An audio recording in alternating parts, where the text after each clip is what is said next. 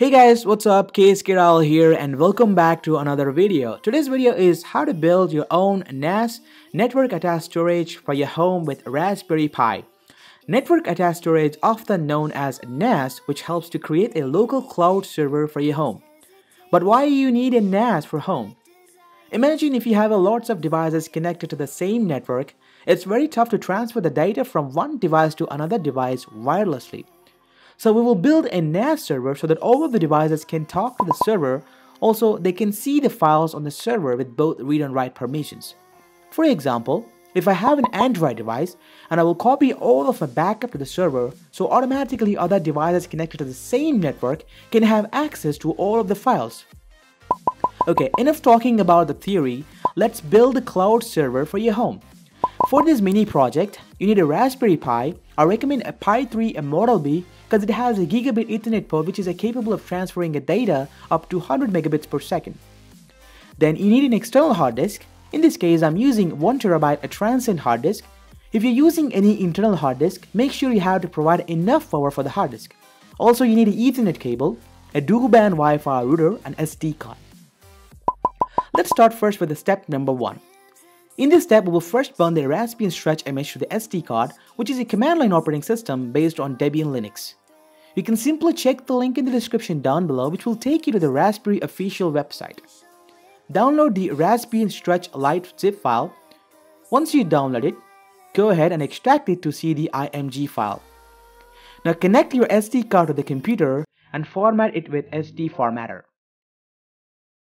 Once you format it, download and install the Win32 disk imager and open it.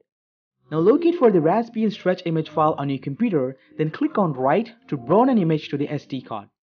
Once you burn image to the SD card, remove it from the computer. Now connect all the things to Raspberry Pi and hook up the SD card, then turn on your Pi.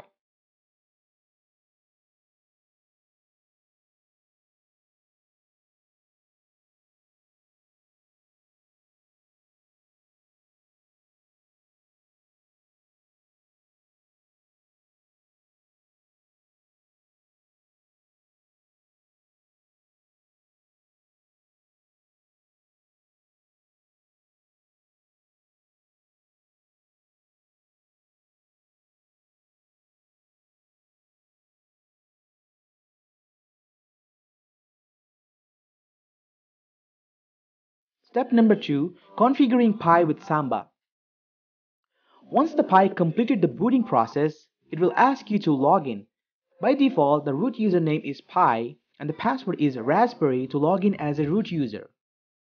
I'm actually logging into the Pi remotely using a secure socket shell, often known as SSH. Now you need to pay close attention here. There will be lots of commands that you will encounter in order to configure the NAS server. But don't worry, you will find all of the commands in the description box down below. Okay, first type this command sudo apt-get install update to update all of the repositories. Then you need to install the NTFS file system package by typing sudo apt-get install NTFS-3G in order to work with NTFS formatted drives, in this case our hard drive.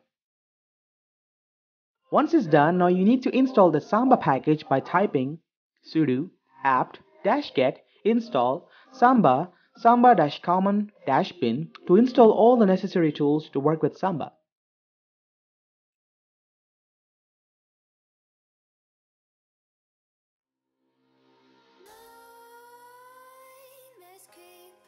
Now we will create a directory in the root. For that, type sudo mkdir/external, which will create a directory named external in the root folder. Now we need to type a command called lsblk to list out all of the connected drives through USB. In this case, I have connected an external hard drive. It is showing as SDA1, but it is not mounted to any directory. Now type a command called sudo mount/dev/SDA1/external to mount hard drive to the directory named external which we just created. Now go ahead and type this command sudo nano/etc/samba and /smb.config file to tell the Samba server that we want to share the external directory by adding a few lines of code. Now scroll all the way to the bottom of the file and add these lines.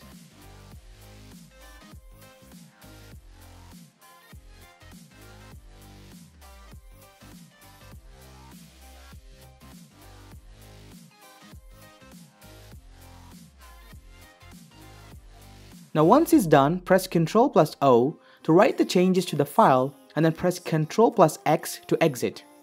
Now we're almost there to make a NAS server to work properly. Now type the last command sudo /etc/init.d/samba and restart to restart all of the services. That's it. Now you have successfully created a NAS server with Pi using a Samba protocol. Okay, to see it is working or not, on my Mac I will open the Finder, then on the sidebar you will see a Raspberry server. Simply click on that and then you will be able to see all of the contents in the server, the contents of your external hard drive. I'm almost getting a decent transfer rates of around 11 megabytes per second both read and write speeds. If you want to access this server through your iPhone or Android, download the app named File Explorer and open it. On your iPhone, click on the plus button on the top right corner, then choose a NAS, then scroll all the way, and in the network neighborhood, you will see your Raspberry Pi. Click on that, then choose login mode as a guest, since we haven't added any users. Now you will be able to access the NAS server on your both iPhone and Android. On your Windows computer, open File Explorer, click on the network, then wait for a few minutes, then you will see a Raspberry Pi. That's it. That's how you can build your own cloud server with Raspberry Pi for your home. If you like this video, give a thumbs up. Also, if you have any suggestions for any future videos, do let me know in the comment section down below. Thank you so much for watching. This is your host KSK Ryle signing off.